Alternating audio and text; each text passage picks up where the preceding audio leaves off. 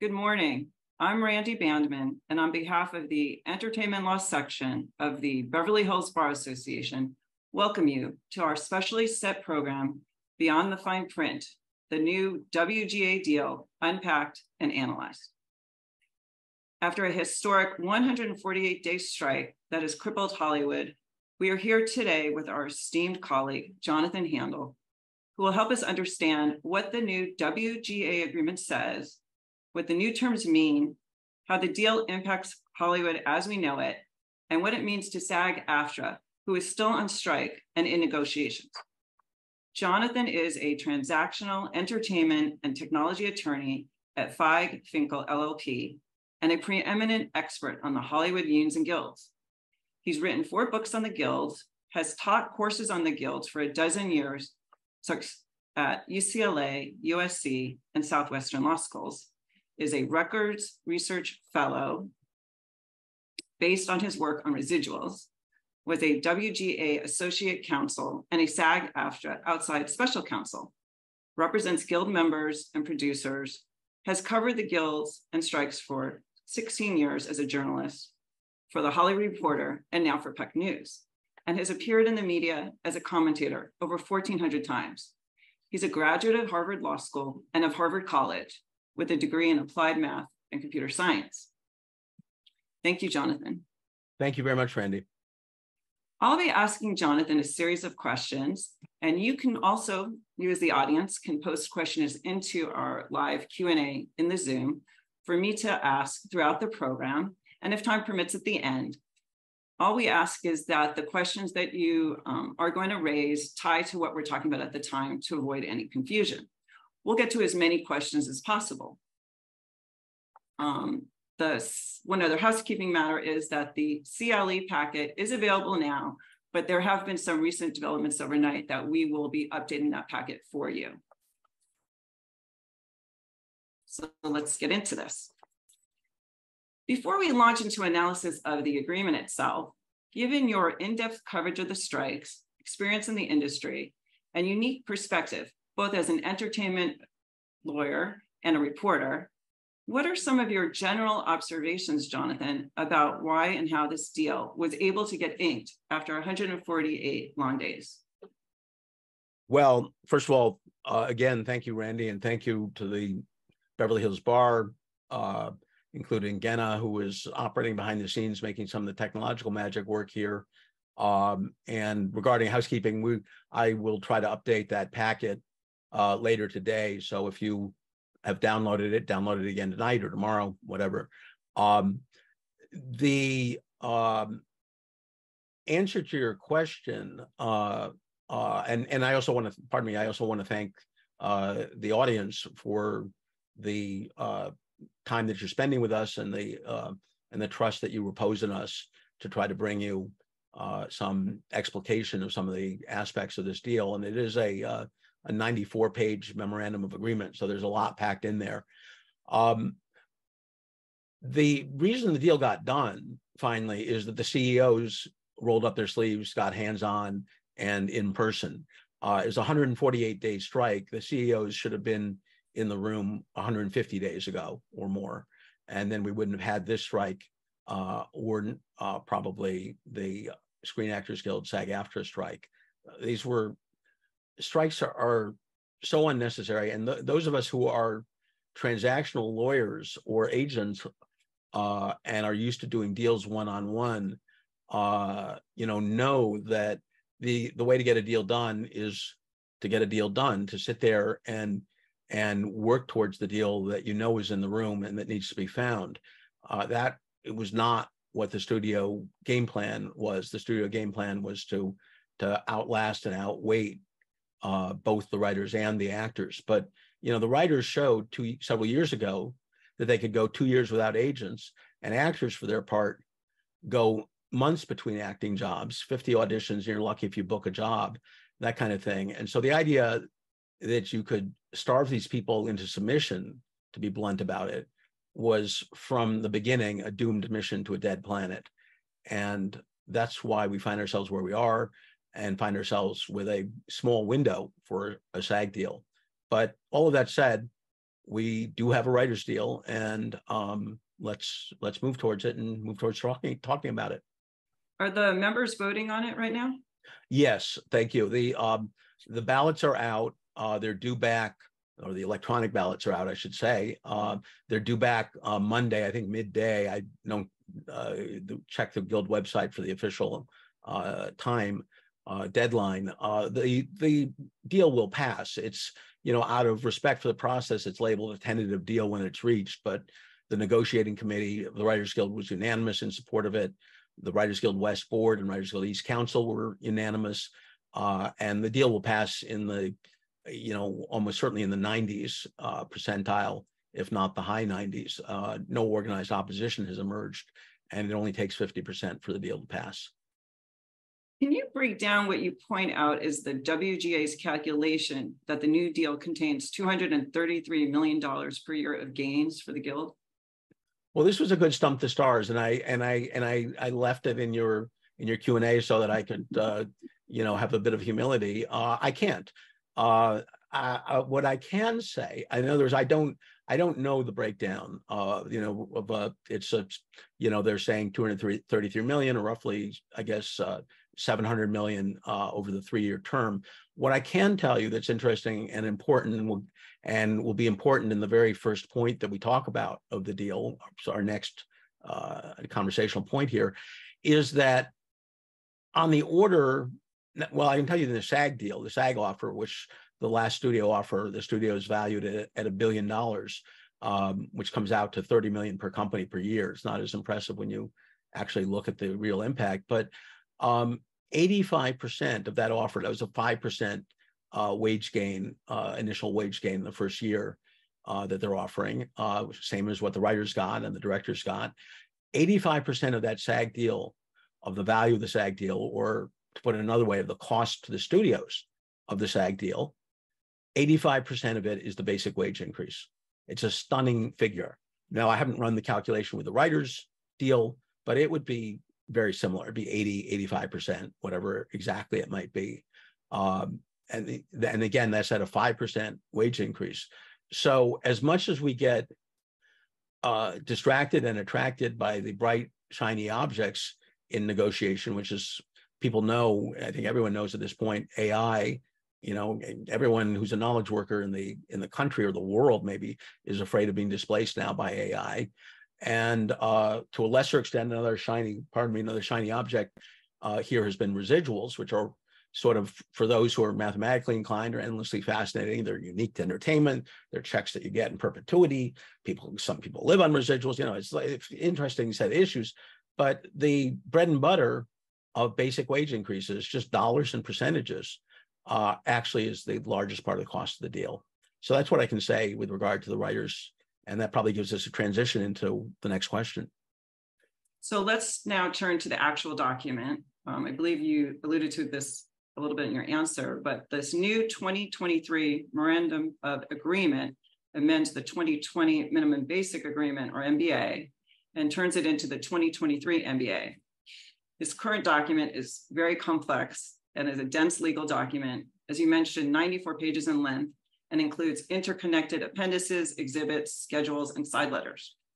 And we were very fortunate to have you, Jonathan, here with us today, in that you have analyzed all of these documents in detail, including prior and interrelated ones. And based on your analysis, you have published a 2-part article entitled The WGA Deal, 10 Commandments.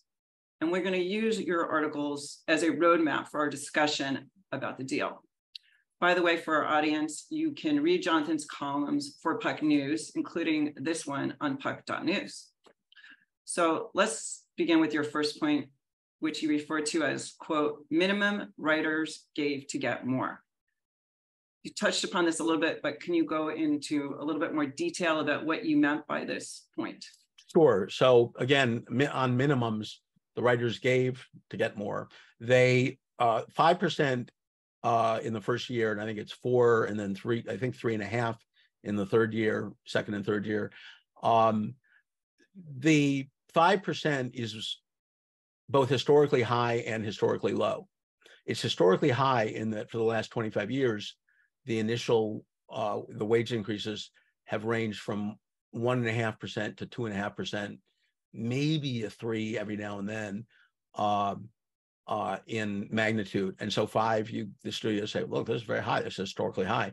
Well, it is, but it's also historically low because the last several years we had 7%, 6.5%, and most recently on the order of 5%, 4.5% or something inflation.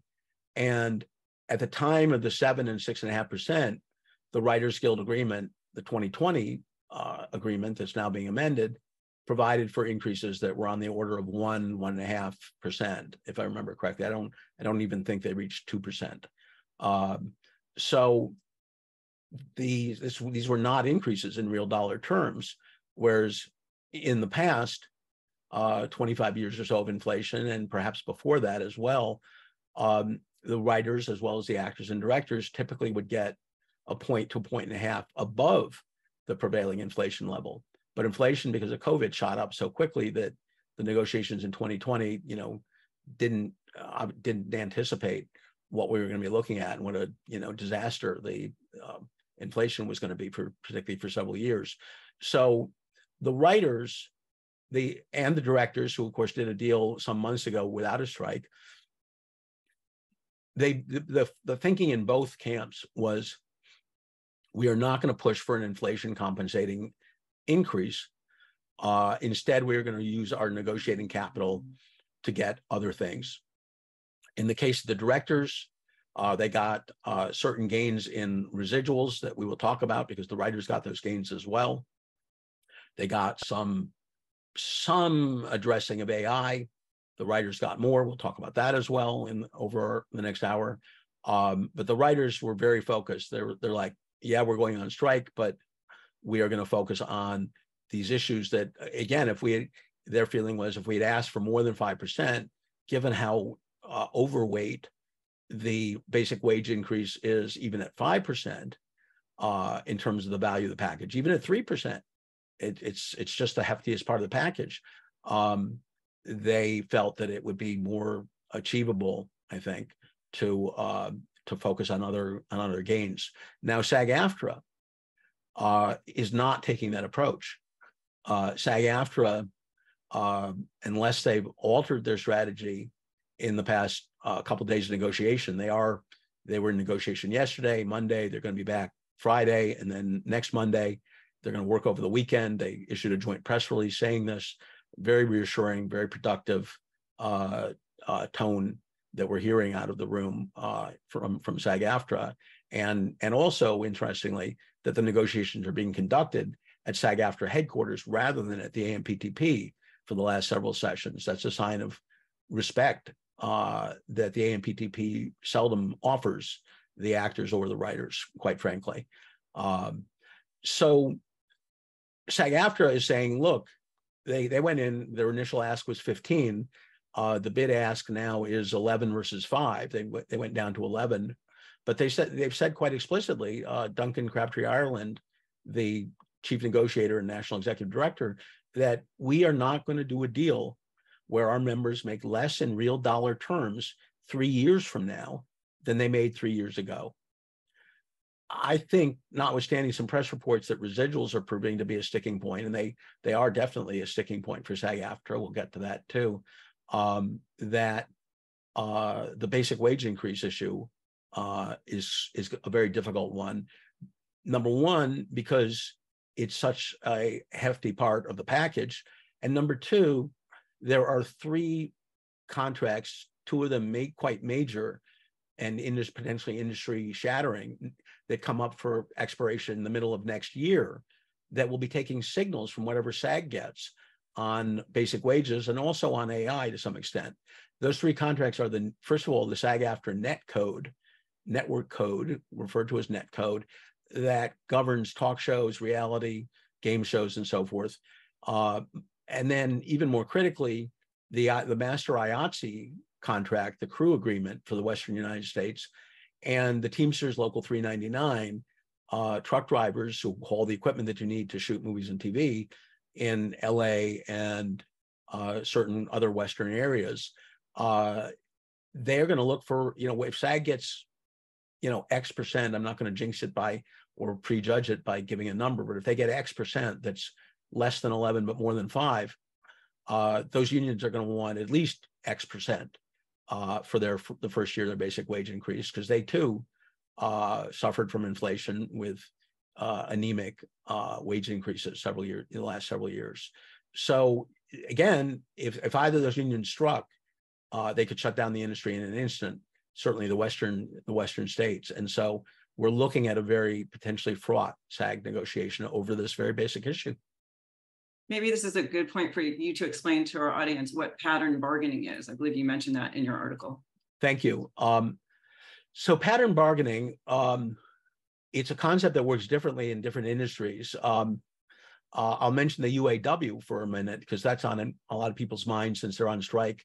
The UAW, usually what auto workers would do is that multiple unions would negotiate first with the weakest automaker, which was always Chrysler, now Stellantis, and then seek to, whatever gains they got, seek to impose that as a pattern working up the chain to Ford and GM. As you know, UAW is now on strike against all three major automakers simultaneously. They're taking a different strategy this year. In Hollywood, pattern bargaining in many ways works as the reverse. The unions don't negotiate jointly. The only time they ever have, to my knowledge, was in the return to work agreements that were done to modify multiple collective bargaining agreements at once to make the sets somewhat COVID safe. And they did negotiate jointly, but they negotiate, what it is the first union to negotiate, which is in the last 25 years has almost always, but not always, been the DGA.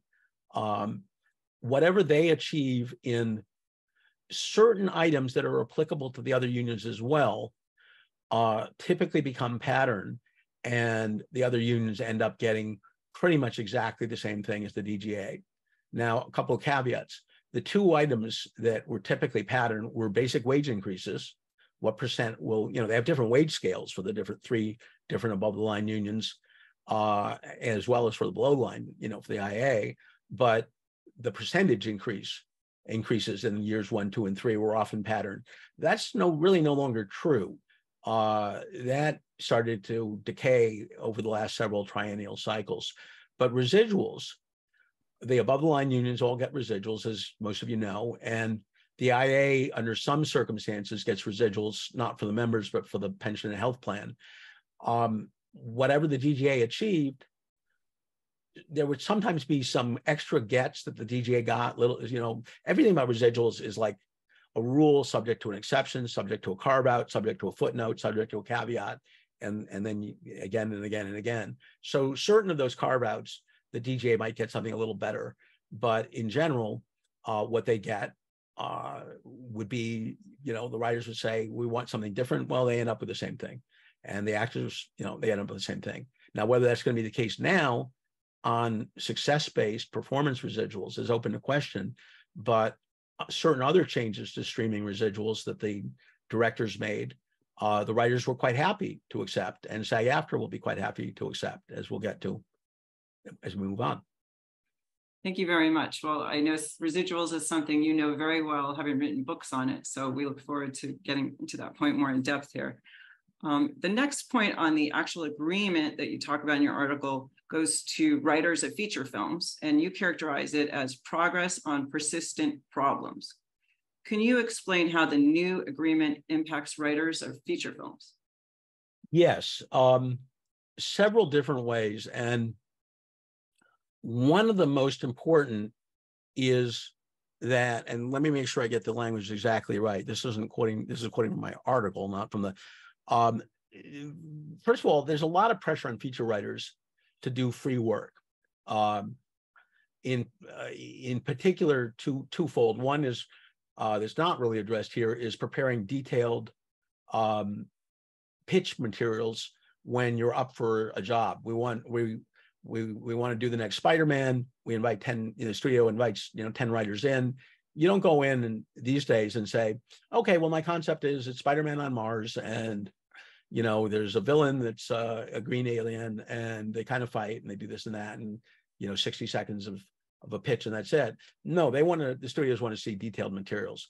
But what also happens, whether it's an open assignment, like, there's a studio, luckily hires me for, let's say, or it's a spec script that I have. And I do have a spec script, but we'll leave that out. I work with a producer, and the producer reads my spec or reads my draft. And what they're supposed to do is, send it on to the studio, and I'm supposed to get, paid for it if there's assuming there's a deal.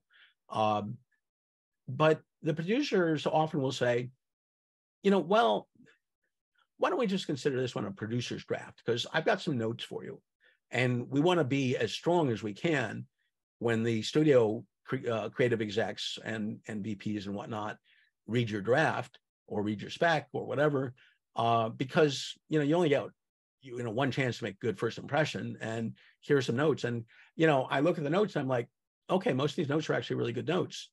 There might be push back on some of them, but some are good notes. So now it's like, should I do a free rewrite, incorporate the notes, and have a better product? Or should I say, look, the Writers Guild doctrine is no free work. We'll send the script in as is, and we can say we have some thoughts for some rewrites. If we'll listen to the studio notes, and if they want me to do a rewrite, they can pay me for it.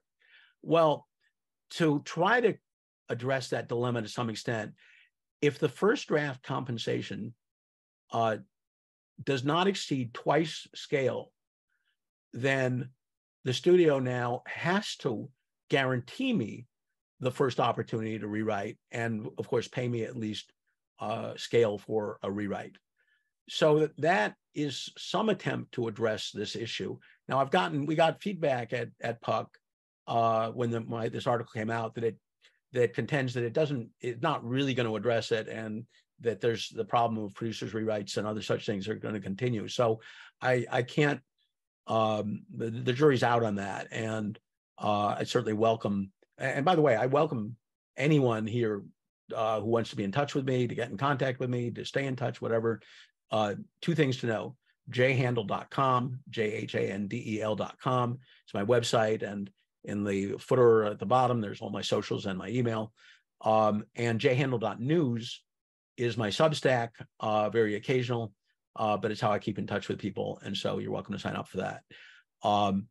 The studios did blink, and you can expect to see this principle of, the rewrite that the studios had resisted strongly.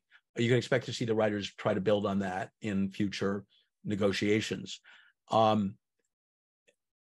Certainly agents and attorneys for overscale writers who make more than twice can use this also as leverage and say, look, if our less statured colleagues are getting this guarantee, I've got more stature than the person down the block. My client has more stature. We want, at least one rewrite. Another thing was an accelerated payment schedule. I won't go into detail on that, but it again addresses a persistent abuse of people not being paid timely. And we're still in features here. And features made for streaming with a budget of 30 million or more receive an extra increase in minimums and residuals, an increase in minimums beyond that 5% we talked about. The goal here on the Writers Guild part was to diminish, they wanted to eliminate any differential in payment between feature work versus you're writing a feature for streaming, which of course is where a lot of features are being done these days, as opposed to theatrical. The writers wanted a principle called script parity, where any script that you write for any platform gets paid. If it's a half-hour script, here's the minimum period, regardless of platform, a 60-minute, a feature, whatever. They didn't get that, but they got a piece in that direction. Thank you very much. And I do look forward to reading your spec script, by the way. Thank you.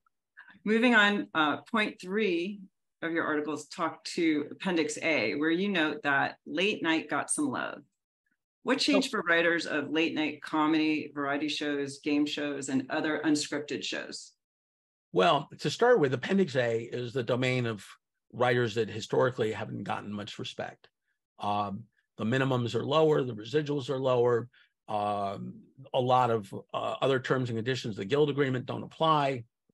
It's an area, these are obviously more thinly scripted than materials or program formats than what we think of as scripted dramas and comedies and features. But as if the anemic minimums and skeletal protections aren't bad enough, none of these even apply to shows of this sort that are made for streaming. So people that, as streaming platforms, Netflix in particular, started to move, and I guess HBO or Max, excuse me, started to move into comedy variety shows, which is kind of guild talk for late night talk shows. Late night with whoever the late night host is today, and John Oliver, and those shows of that sort. Now, the change is that Appendix A minimums and residuals, I think with some, adaptation, do apply in the streaming realm as well. So it was very important in sort of the let's lift all boats and let's no right or left behind kind of approach. The question, the interesting strategic question it raises is there's another area that's even bigger that I would describe as thinly scripted, and that's the so-called unscripted realm, reality TV. As most of us know, reality TV actually often is scripted, but obviously not to the degree that a drama or comedy is. The Writers Guild in the past has sought to cover reality. The studios resist very vigorously because, as you know, reality TV is content that they rely on as being strike-proof, so that when there is a strike, they have something to put on the air and something in addition to stockpiled content for streamers. But I don't know whether the Writers Guild is thinking that and planning that, but you have a guild here that achieved a lot of what it wanted, both in the agency campaign several years ago and now here. Do you think they're going to stand on a treadmill and just sort of trot at 1.5 miles an hour? I don't.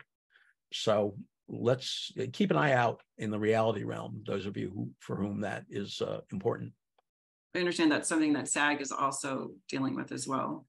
Well, so that's right. SAG has jurisdiction over hosts of reality. So the professionals who appear, and I think professional contestants. So if a celebrity Dancing with the Stars or something like that, but civilians, the open cast, non-professional, non-pro civilians in various formats, that is not union work, and I don't anticipate SAG pushing for that this round, but as the lines start to continue to blur, because SAG-AFTRA has pushed into the realm of influencers, which again is sort of, you could call it prosumer content, right? It's user-generated content. It's not Hollywood pros, but it's not, when someone is an influencer and they're making $100K a year or something, they're not just nobody either. So as the unions intend to keep up with changing, creation patterns, content creation patterns, as well as changing content distribution patterns, that would certainly be something that SAG as well would be thinking about. Minimum staffing, that's addressed in point 4, where you make the observation that writers' rooms are safe for now. What do you mean by that? And how are writers' rooms treated in the New Deal? So starting in 2017, when season lengths started to shrink, writers are hired by the series, but paid by the work available, roughly speaking. It's a complicated dance or interplay between a weekly fee and a per script fee. And it's made even more complicated by protections referred to as span protection, SPAN, like Nancy, that essentially say that if the writer spends more than 2.4 weeks on a given script, that they get paid as long as their salary is below a certain level, because again, there's a ceiling, they get paid overages. So this whole question of how does a TV staff writer or TV writer at various levels get paid is an extremely complicated one. But the thing that was one of the things that was going on is that if you're not doing a 22 episode series, you're doing a 10, an 8, or 6, you don't hire as many writers. In some cases, you only hire the showrunner as an auteur who writes all the scripts. And the writers said, look, we want some minimums here, minimum staffing levels. And what they first proposed was a sort of a sliding scale or stair step approach that for a 10 episode series would have required 8 writers. Now, you always ask for more than you expect to get. I mean, 8 writers for a 10 episode series is kind of absurd because, people typically write 2 scripts, frequently anyways, would write 2 scripts on a show. They lowered that ask to 7. What they ended up getting was the approach that they wanted, although it was slightly lower number. So if a series has 13 or more episodes, the minimum number of writers to be hired is 6, of whom 3 must be writer, producer, hyphenates, and the other 3 don't have to be. And that's in post greenlight rooms. And I guess I should start by saying the other thing about these mini rooms for streaming series is that rather than the traditional approach of selling a pilot, producing a pilot, and then greenlighting, there are pre-greenlight rooms. So with pre-greenlight rooms, if there are 3 or more writers, at least 3 have to be writer producers. And if the room is 20 weeks or longer, there have to be at least 3 writer producers in the first season, potentially more in subsequent seasons, depending on the episode orders. Post greenlight, the minimum is 3 writers for up to 6 episode season, 5 writers for 7 to 12, and 6 writers for 13 or more. In all cases, at least 3 have to be writer producers. So they're not far off from the demands that the Writers Guild was making. This was appears to be a significant get. Now, I'm told by one source that in fact, the dollar value of this is not going to be that great. This is the allegation. I don't know. I haven't seen the calculation. And I'm also not entirely sure that that's the way to judge something that has both an economic impact, as this does, but also has an impact on sustainability of careers and on creative, the breadth of one's creative wings. There is, incidentally, a carve out that if the showrunner, when initially hired, is hired to write all episodes, so the case of the auteur showrunner, that is permissible, that you don't have to meet these minimums. So it's either one showrunner writing everything, or it's these minimums. And that seems to be, we'll see how the approach plays out in practice. And of course, what, the larger issue people are talking about, well, are these, the more gains that unions get, the more costly production becomes, and the more that depresses the level of production. And it may, there's a trade-off between taking care of the members who already are in the industry, or those who are working, which is a subset of those members, versus having an industry large enough to accommodate everybody and accommodate more people.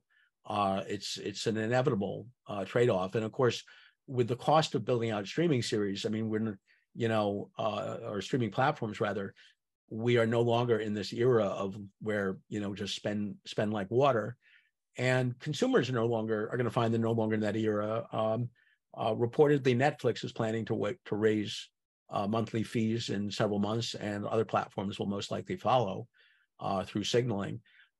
So this promise that you could have an infinite library at minimal cost, available anytime, anywhere, on any device, and seamlessly and frictionlessly, has turned out to be somewhat true and somewhat of a bill of goods, as we know from those facts, and also the fact that a lot of content is being deplatformed, in part because of the residuals cost of keeping stuff on platform. And I wrote a Puck article about that a month or 2 ago.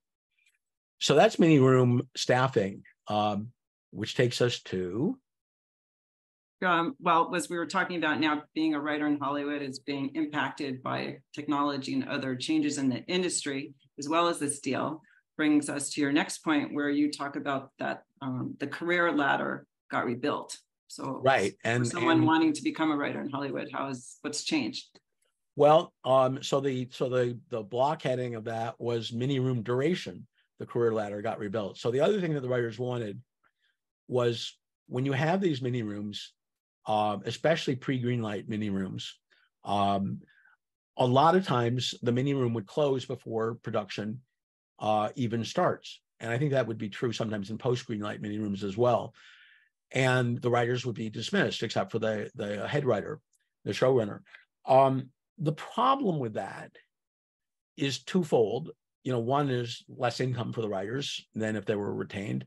But the other, that's even deeper, is the career ladder issue, which is, if you want to progress up the ranks and have the skill to be, co-showrunner and, co-EP, and if you want to become a showrunner yourself, which means that you need a good spec pilot and Bible in your pocket, but you need something else. You need the experience. For those of you, I'll just say, for those of you who are not familiar with episodic TV in detail, and I know many of you probably are, but one thing to know is that the writer producer, the head writer, the showrunner, has many of the duties that people outside the industry associate with directors, specifically with directors in theatrical, in features. So director in features doesn't just stand there on the set and direct the action, and they rehearse the actors, but they also hire the department heads, the production designer, the costume designer, the director of photography, the cinematographer, the editors, and they set the visual tone for the overall piece. I want this to be moody. I want the period garments to look a little worn. I want the modern garments to look unnaturally fresh, whatever it is. Well, in episodic television, a lot of that, except for the directing on set itself, a lot of that is not done by the director, who often is hired on an episode by episode basis. A lot of that is actually done by the showrunner. The showrunner hires the production designer, probably hires the DP for the show, hires the costume designers. When you saw Mad Men, a very stylistic show, right, set in the initial season set in the 50s, and these dark suits and thin ties and all of this kind of thing, they're always smoking. That was Matt Weiner. That was the showrunner who had choreographed that, not the director of the pilot or any particular episode. So if you want to get the experience to do that as a younger writer, you need to be hired, not just for the writer's room and writing your 2 assigned scripts or whatever. You need to have various kinds of interaction with the showrunner and director and cast and certain members of the crew. So, for example, these lines aren't, the actor says to the director and the showrunner, these lines aren't working. In fact, this scene isn't working. Like, where is this scene going? This doesn't make any sense. Somehow we slipped through. It's a bad. So they will come running back to the writer, and it's like, whoever, Jonathan, you got 2 hours to rewrite this. We're going to shoot. We'll pick up some other scenes. You got 2 hours. You got to fix this goddamn problem. You got to do it right now. Now, that's extremely stressful, I would certainly imagine. But also, like many things are extremely stressful, it's an extremely good learning experience. And you learn how to do that, to do a production rewrite under pressure. You're going to have to be able to do that as you climb the ladder. Not only that, the editing room, post-production, you go, the editor says, I'm going to trim this reaction shot a little bit because I want to pick up the pace here. Well, if you are the keeper of the story, which the showrunner often is, of course, but the writer who wrote that episode may say, Jane, I don't think we should trim that reaction shot, because that strange reaction shot where that character gives a little strained kind of grin, that pays off in season 3, episode 5, where we see that character do something that you wouldn't expect. And then you're like, oh yeah, that reaction. Oh yeah, they weren't really grinning at that. They were like, oh my God, I should have realized the clue was right there in plain sight. That's what sophisticated writing, it often, includes is, things pay off much later. And the audience is like, oh my God, I can't, how did they do that? It's like magic. Well, so you got to be in the editing room. So what did they get? For pre-green light rooms, the minimum staff of 3 is guaranteed at least 10 weeks of consecutive employment. And post-green light rooms, the guarantee is the lesser of 20 weeks or the duration of the room itself. Weeks worked in the pre-green light room count towards the 20-week guarantee. These apply to television and most made-for-streaming series, high-budget SVOD, for those of you who know, which is basically going to be most scripted streaming series. And for some shows, only some, single camera series made for premium cable like HBO, and again, high budget SVOD, at least 2 writers have to be hired during production for the lesser of 20 weeks or the duration of production. Optionally, though, the showrunner can divide either of those 2 positions up among multiple writers so that each writer is able to work during production time for the script that they wrote. So instead of just picking 2 writers out of the crew of 6 or whatever it is, you can parcel out, okay, you've got a week here, you've got a week here, and so forth. This is for the Writers Guild, and then the Guild had asked for more. They wanted half the minimum staff employed during production and 1 writer employed through post, and all writers employed during post would receive at least weekly minimums. The Guild settled for less during production, and they got no guarantees regarding post, but it nonetheless, to me, is impressive that they got any of this. And again, they said they will continue to pursue weekly minimums through arbitration, and no doubt the next round of negotiation, they'll attempt to expand this structure. So that is the first 5 of the 10 major takeaways, the 10 commandments. Well, that brings us to the next 2 points, which are, I won't say not just your favorite topic, but you are a mathematician. So we're very interested for you to walk us through this. And this goes to residuals, again, something that you've written novels on, we could say, perhaps even a script. So the first point, that is point 6, goes to foreign streaming residuals, in which you state that the provision is good, but not better than the DGA. What did you mean by that? What's the provision and what's the difference there? Well, dare I say, when you say that I've written novels on residuals, it now occurs to me that my next spec should center on a residuals fight. Who else, right? There you go, inspired here today. Inspired here, and of course there'll have to be murder, but there was no murder here. The way streaming residuals, the way they worked prior, as of 2020. So they were established, and they weren't established during the last writer's strike. Last writer's strike, 2007 and 2008, established minimums and certain minimums, and established residuals for online content.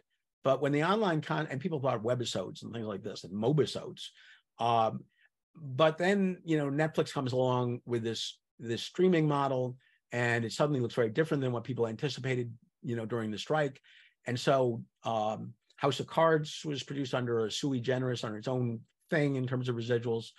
And 2014, you get the first set of formulas for streaming residuals that was then improved in 17, in 20, and in 23, each of the 3-year cycles. The way they worked as of 2020 was domestic streaming residual would be, it's easiest to describe the writers and directors. The actors are slightly different.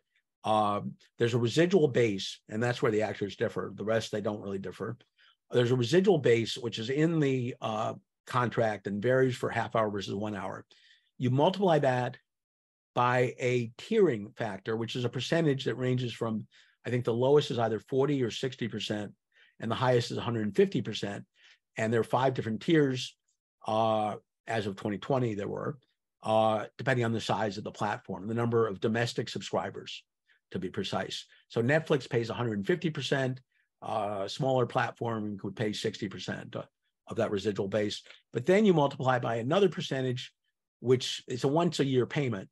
That percentage starts at, now I think it starts at 40%, That's changed over time, but it starts at 40%. And then the next year it would be like 35, and then 35 again, then 30 and 25 down to a floor once you hit about a dozen years or so. So a year-by-year payment, declining percentages each year, a percentage that takes account of the number of domestic subs, and then a base factor that your dollar figure that you're applying that to. The base is what works differently for actors than for writers and directors. The foreign residual for systems that have a foreign affiliate, which is most of them these days, not Hulu, I don't believe, and I think there's one other that doesn't, Peacock, but the other systems have foreign affiliates. The foreign residual has evolved over time, but most recently it was that you would take the domestic residual, calculate 35% of that, whichever year we're in, and that's your foreign residual. Now, as the systems have gotten bigger, the action has shifted to foreign, and foreign subs are growing, particularly for Netflix and Disney Plus. So what the DGA accomplished was two things. One, they accomplished some miscellaneous improvements in the domestic residual, small improvements. But secondly, they restructured the foreign residual so that instead of it being a percentage of the domestic residual, it was its own calculation. You take the same base. No, I don't think you take the same. Yeah, I think you take the same base in the book. You multiply it by a tiering factor that's a different set of tiers. There are 4 tiers, and they depend on how many foreign subs, i.e. not US or Canada subs, that the platform has. And then you multiply by the declining percentage year over year. And that's increased, as of 2023, that's increased the foreign residual substantially, particularly in the early years, the first 3 years, say, of the residual. The Writers Guild got the same formula. And remember, this is where there's an affiliated foreign service. Where there's an unaffiliated foreign service, there is a residual, but it's, I think, 2%, maybe it's 2% of the license fee. So it works completely differently.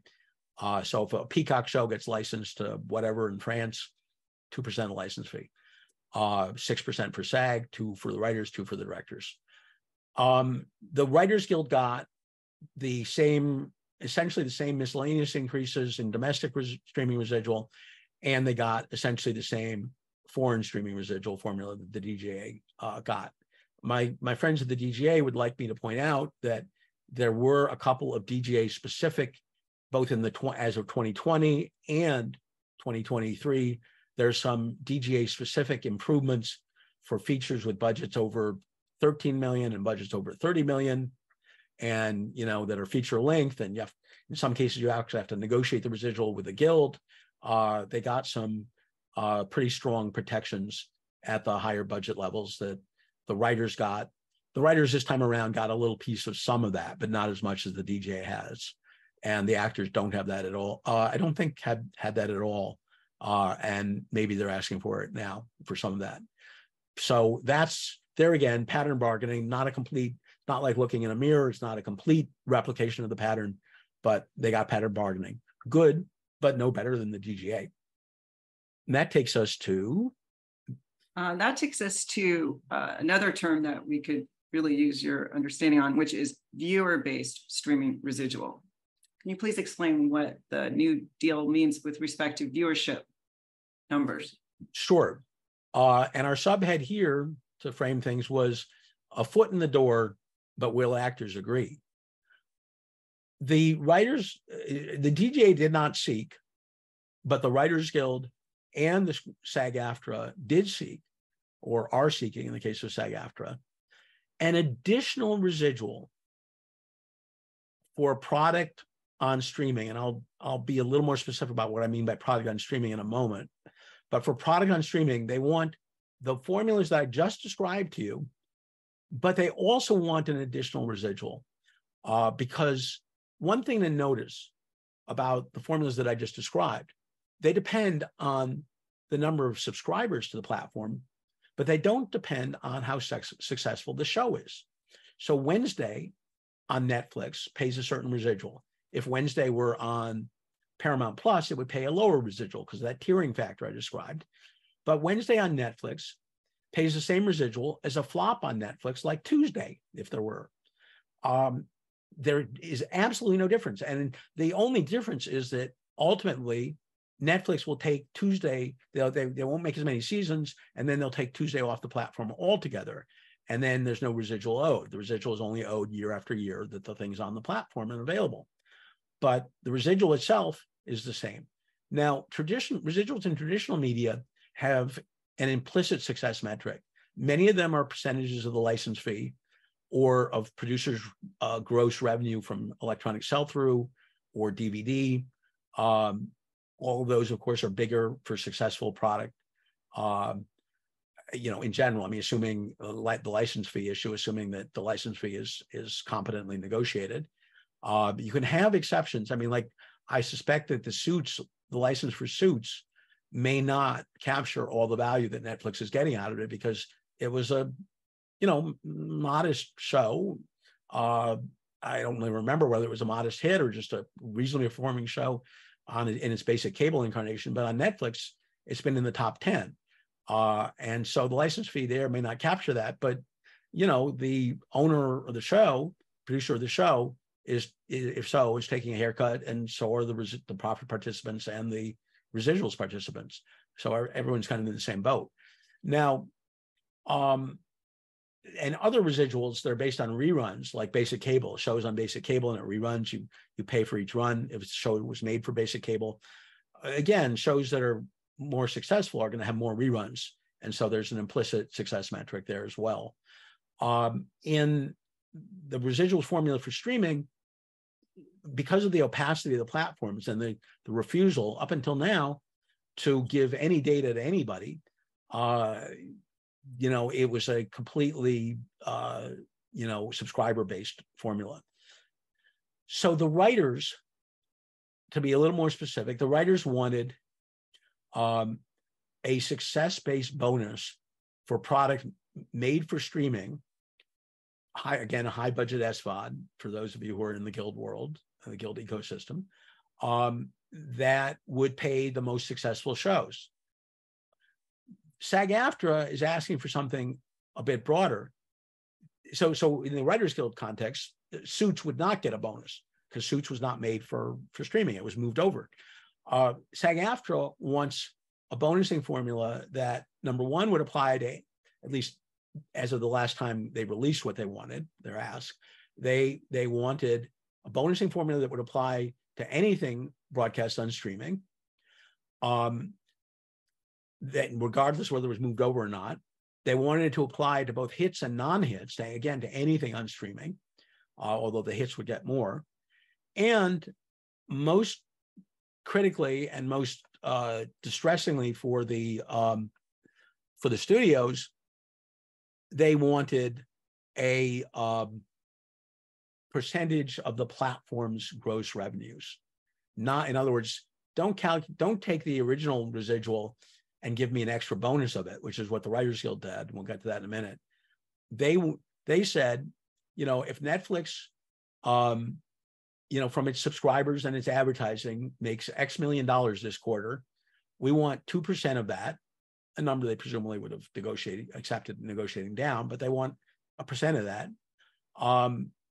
to be distributed among the actors on all the shows, with the ones on hit shows getting more. And the interim agreements that SAG-AFTRA has issued are, 71 pages. So there's a lot of detail of their demands. They're for independents to sign on to and acquiesce to what the unit's demanding. But on residuals, it's just one sentence, and it's really quite opaque as to the details. What did the writers get?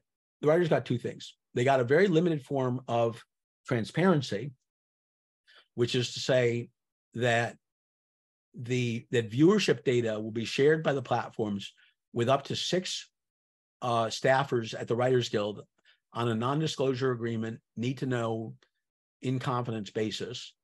The Writers Guild can share publicly only aggregated data that cannot point to a particular show, a particular platform, a particular this or that.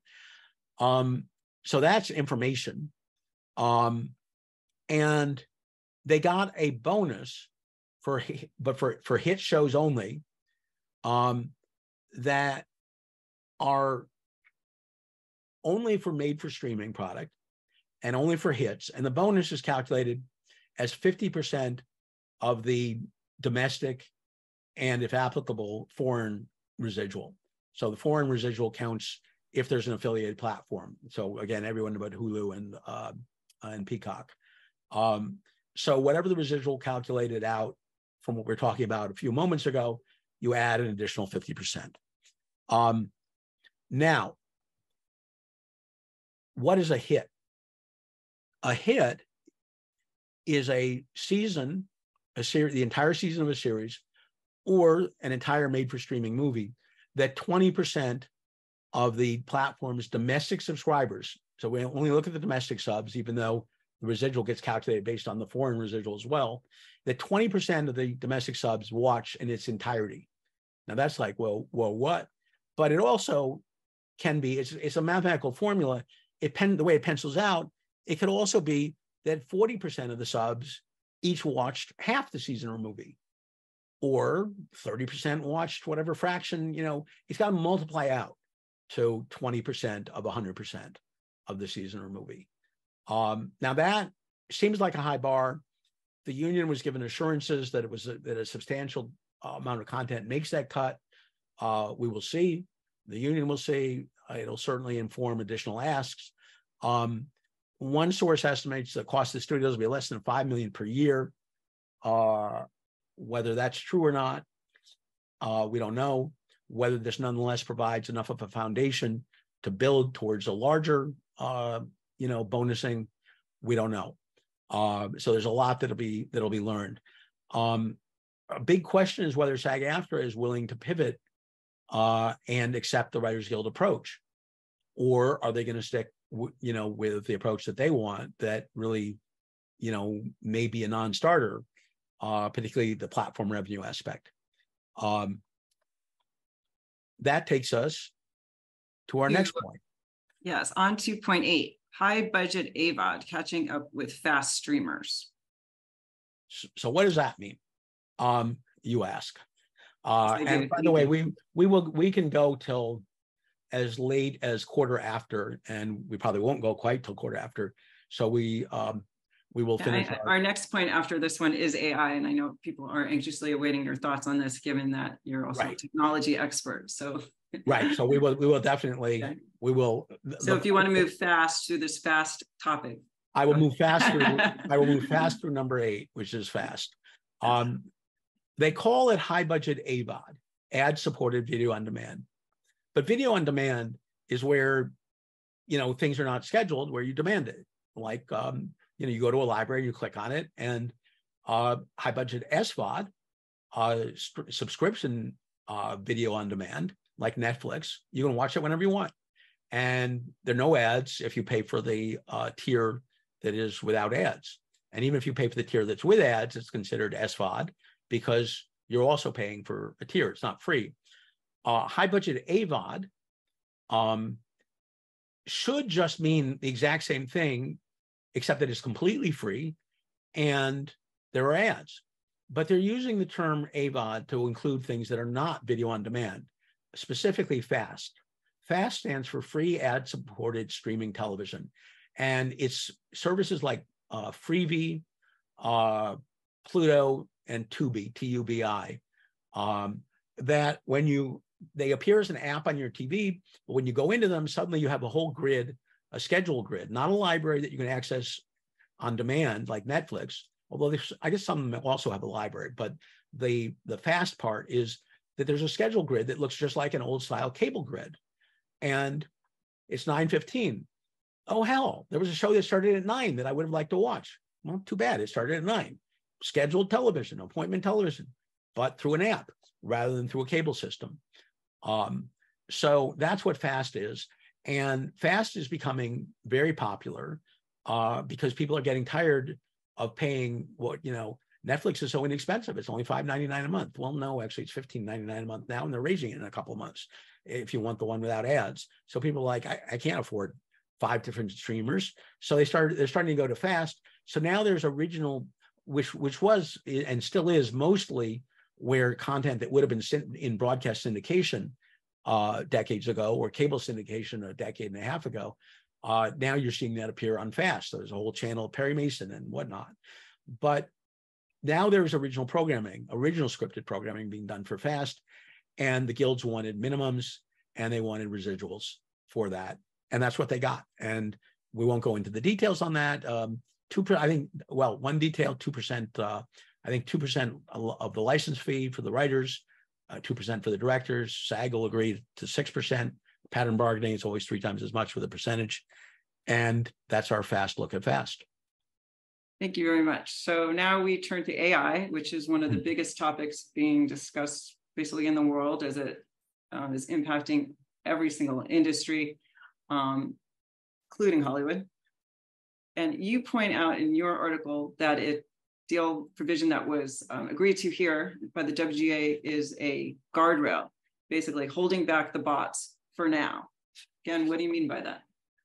Well, let's start with the framing. A year ago, only one candidate for Writers Guild West board and no candidates for Writers Guild East council out of 150 pages of candidate statements. Only one candidate mentioned AI in their candidate statement, and even that was just in passing. What a difference a few months makes. ChatGPT came to the fore, and suddenly, we see that the dog can dance, and everyone's convinced that it's going to be performing at the New York Ballet next week.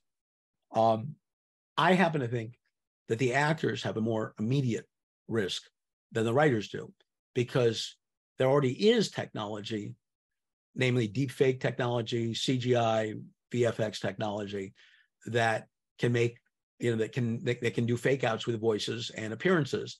And adding AI to the mix is going to turbocharge that, so that it's much more believable, and so that it's much more easy for someone who is not a specialist to, for example, the deepfakes, you tend to see the character sits in one place and it's the lips have been deepfaked, to the words, but it's, but imagine, someone moving through space, moving around.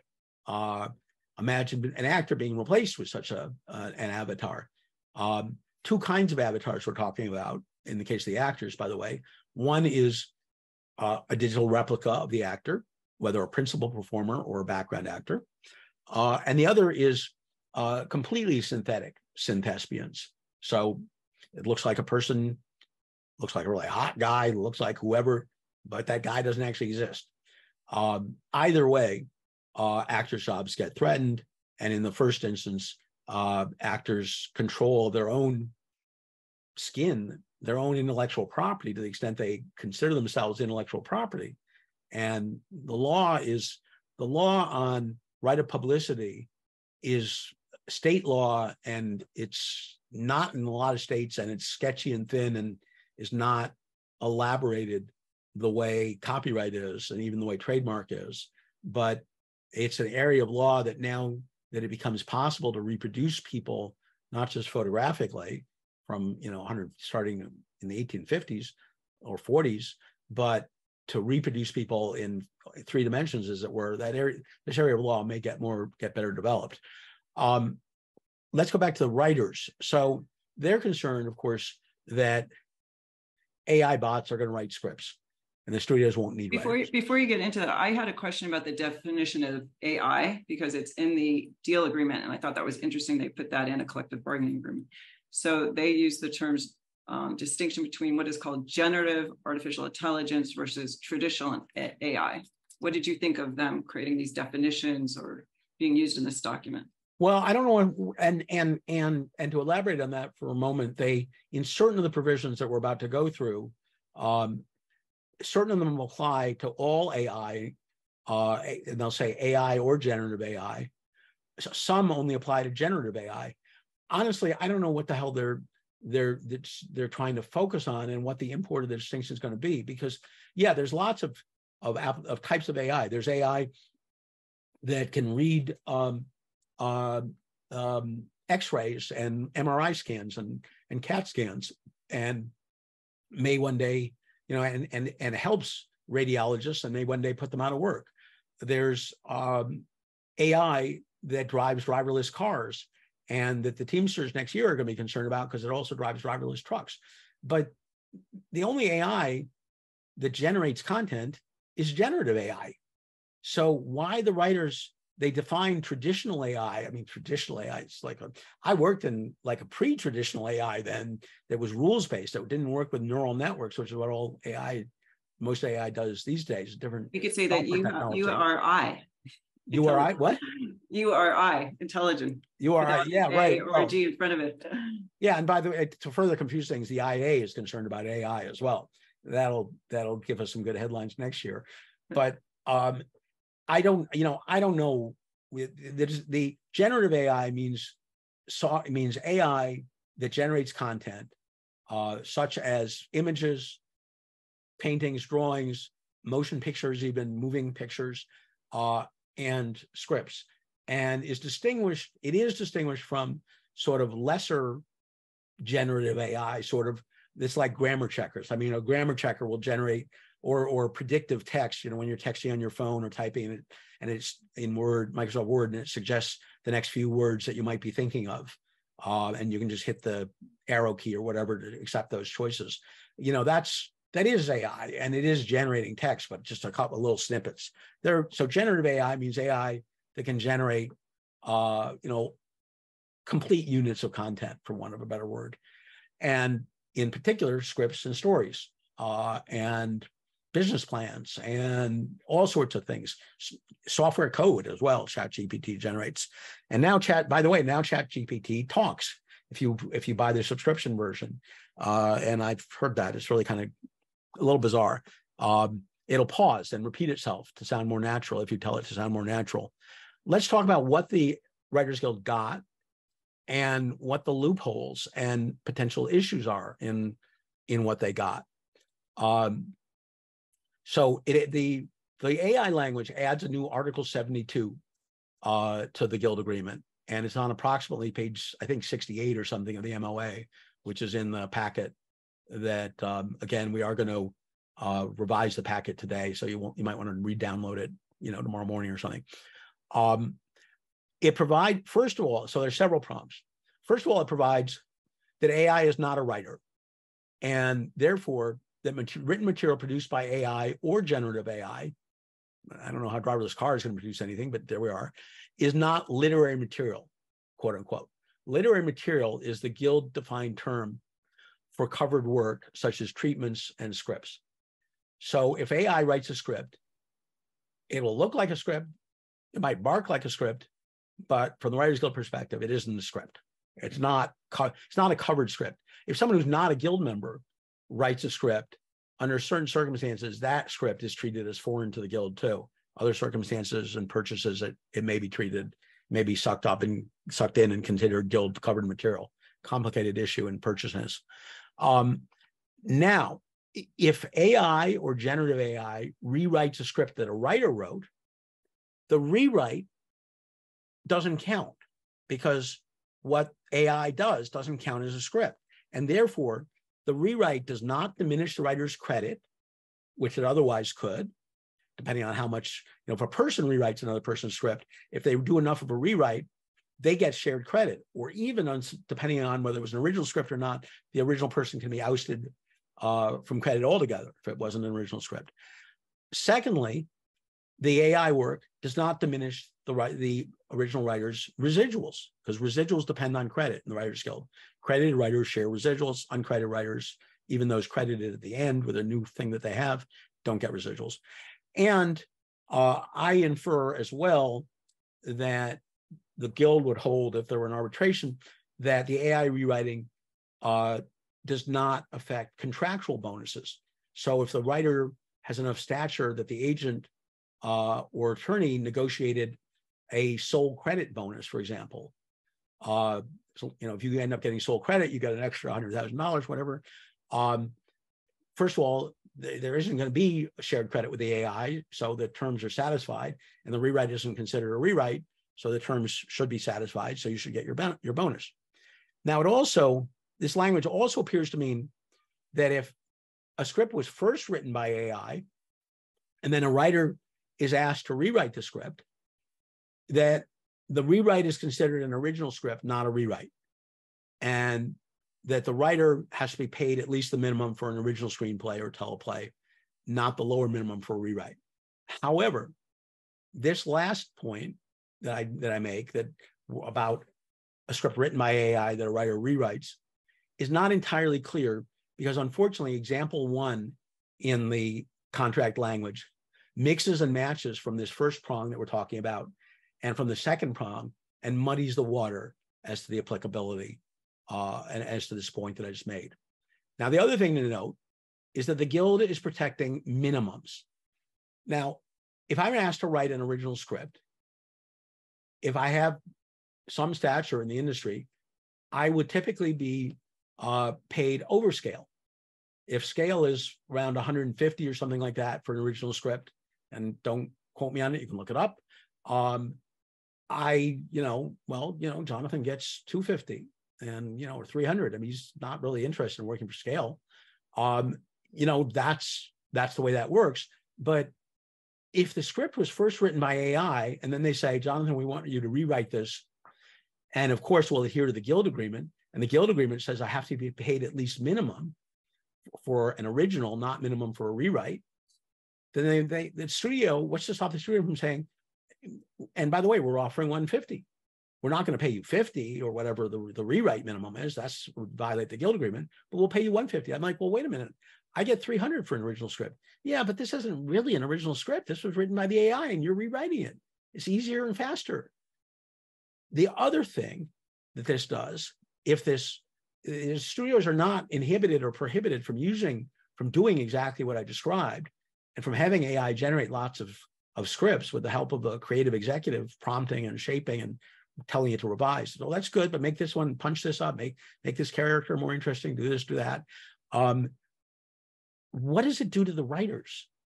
I mean, I had a career, the hypothetical me, writing original screenplays and using the spark of my imagination to come up with stories that mattered to me and mattered to enough people and could be and were persuadable enough to the gatekeepers of different types that I was selling scripts and maybe getting them made. And now, what have you've turned me into a rewriter for Silicon Valley bots. We're not interested in Jonathan's originality anymore, creativity. We just turn him into a laborer who toils at rewriting what the bots created. So what does it do to the profession? What the Writers Guild got protects the profession in that respect, not at all. Second prong, different scenario, or an overlapping scenario, I should say. If the studio furnishes a writer with written material produced by generative AI, not by AI in general, but by generative AI, but what other written material, what other kind of AI produces written material? So again, what's the import of this distinction? I don't know what it's intended to mean. That has not been previously published or exploited. So therefore, if the New Yorker publishes an AI story, written story, this whole provision I'm about to tell you about doesn't apply. So there's another loophole. And instructs me to use that as the basis for writing a script or a treatment. Several things apply. First of all, the studio has to disclose that the generative AI authorship. Secondly, some provisions that protect credit and residuals again. The generative AI material is not considered assigned material for purposes of determining and diminishing the writer's compensation. But again, it's protecting scale compensation, the minimums. It's not protecting me from being pressured off my quote or what I typically get or what I would want to ask for, being pressed down to Writers Guild scale. It also won't be considered source material for purposes of determining and again, potentially diminishing my credit and the residuals that I would get. And it won't be the basis for disqualifying me from eligibility for separated rights if I am so eligible. Separated rights, the one sentence description, because in fact, it could take a book to describe separated rights. Separated rights, even though you sell the entire copyright of your screenplay or teleplay to the studio, the Guild agreement, which takes precedence over the individual agreement, unless the individual agreement is above and beyond, like gives the writer more rights, like right of reacquisition or a right to have higher compensation or whatever. Separated rights essentially clause back and reserves for the writer certain rights under copyright, certain kinds of very complicated reacquisition rights, certain kinds of rights with holdbacks to do stage plays, certain economic rights, certain other non-economic rights. So something the Guild has, it's 60, 70 years old. The Guild is always fighting to expand and protect, and they have. But again, this applies to these protections, which are significant, apply to generative AI, not AI generally, and only if there wasn't the previous exploitation. Next to final point on AI, third point here, writers are allowed, but cannot be required to use generative AI themselves as a tool to generate snippets of script, to generate ideas. Gee, I want to have my two guys, they're falling in love. I want to have them, in some interesting place, ChatGPT, figure out some interesting place in LA where there'll be interesting interruptions, not a restaurant. We've already done that. I can only use generative AI with the studio's consent and in accordance with their policies and rules, because I want to protect the copyrightability of the generated material, which is an open legal question that's in litigation now. And if I do use generative AI, it won't detract from the status of my output as literary material, doesn't undermine me. Finally, a very significant issue where the parties did not agree, they agreed to disagree and kick the can down the road with each party reserved. I was going to ask you about that. Wait, that seems like that's a novel provision for this type of a deal agreement. But yeah, usually given its new technology, this is the first time these terms have been agreed to in this type of a deal, and as it evolves, it allows them to come back to the bargaining table. Well, of course, they always can come back to the bargaining table. That really, I would structure this as saying this was an area where the Writers Guild just could not get what they needed. This fourth point that I'm going to make, and the fourth point is this: generative AI systems work by ingesting human-generated material, whether it's photographs, photographs of images of paintings, novels, nonfiction writing, web pages, everything, and scripts. The reason they can generate a script is that it's read a lot of scripts or ingested a lot of scripts. Should generative AI systems be allowed to read existing and future writers' scripts and potentially enhance its capabilities to the point where it can put writers out of business? Now, this is not exactly a copyright issue because the studios own the copyright to tens of thousands of scripts, the legacy studios do, that they've bought over the decades and either turned into movies and TV shows, or in some cases, they were good enough to buy, but for whatever reason, they never got made. Regime change in taste, whatever, development hell. But they were at least good enough to purchase. So they have all this potential training material, and they own the copyright. So whatever the courts decide on copyrightability and whether what ChatGPT itself has done is an infringement of existing people's copyrights, the studios wouldn't be infringing their own copyrights to read scripts that they each own. Should the MBA, the Guild agreement, prohibit that? The Guild or require consent? Not clear which position the Guild would be pushing towards. Flat prohibition or consent requirement that then would imply compensation, or a flat consent requirement. You're automatically deemed to have given consent if you sold the copyright, but you have to be paid a statutory rate. All sorts of solutions, none of which are implemented here. Instead, the studios reserve the right to train, and the Guild reserves the right to contend that this violates law or the existing MBA, which would probably be a stretch. And this means that scripts can be used to train better and better bots that may one day be good enough to put, some writers out of work, or who knows what exactly. It's a potentially dystopian world. We don't know. And so, how much has the AI provision protected the writers? We don't know. Now, our last point was everything else. Number 10, small victories and a concession or two. I will just list a few of these. There's nothing that we need to discuss. We are just about out of time unless there's one or two questions that we should answer. But numerous smaller gains one or two minor gives, no real rollbacks.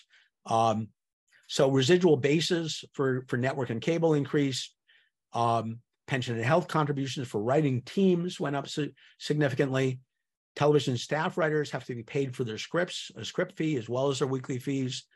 Higher weekly minimums are established for writer, producers, and story editors. Span protection, which I believe I talked about, now applies to somewhat more series. Certain grandfathering and high budget SVOD that allows some series to pay residuals under an older iteration of the agreement. That's now eliminated, lower previous rates. The minor gives an additional promotional run for network television programs and a 3% increase to the thresholds after which additional foreign residuals are due for network and similar content. And of course, the pain of 5 months of the strike. Did we have any questions from the audience that seemed compelling to? I actually think we covered most of them. Okay. There were a couple that, as Jonathan mentioned, please feel free to reach out to us after the program if there's some other questions you'd like to follow up on. I know there certainly is a lot to digest here, and we could continue talking for quite a bit of time. I wanted just to end with what you thought overall, again, standing back from the deal as we enter into this week of SAG entering into negotiations. Maybe it's in terms of pattern bargaining or not, but how you feel the WGA deal is now impacting the SAG-AFTRA negotiations in play. I think this is an example of a stair-step pattern. I think the DJ got a good deal, a solid deal. I think the Writers Guild got a very strong deal. They built on what the DGA got, as you now know in some detail, but got significant things the DJ didn't. I think SAG-AFTRA is trying to do the same. Both factions of SAG-AFTRA, one that is more oriented towards striking and the other that historically have not been, have been unified for the last year that SAG-AFTRA was going to strike. The leadership, and they ran a unity slate, in fact, this time around, their current elections. The leadership needs to deliver an extraordinarily strong deal. There's a lot of pressure for that. The studios are under a lot of pressure to get actors back to promote the fall shows and to potentially, potentially on the network side, do mid-season broadcast replacements. So this is going to be very hard, very hard fought. But I would be surprised if the SAG deal doesn't build on the writers' deal and go beyond it, just as the writers did with the directors. But we shall see. Thank you. Well, on behalf of the Beverly Hills Bar Association, I would like to thank Jonathan for taking the time to explain to us all what the new WGA deal says, how it impacts Hollywood as we know it, and what this all means for SAG-AFTRA going back to the table. Hopefully, we will be back here with you all explaining the new SAG-AFTRA deal on a positive, so we'll end on that positive note. And hopefully soon. Hopefully soon. Thank you, everybody. And thank you, Randy and Jenna.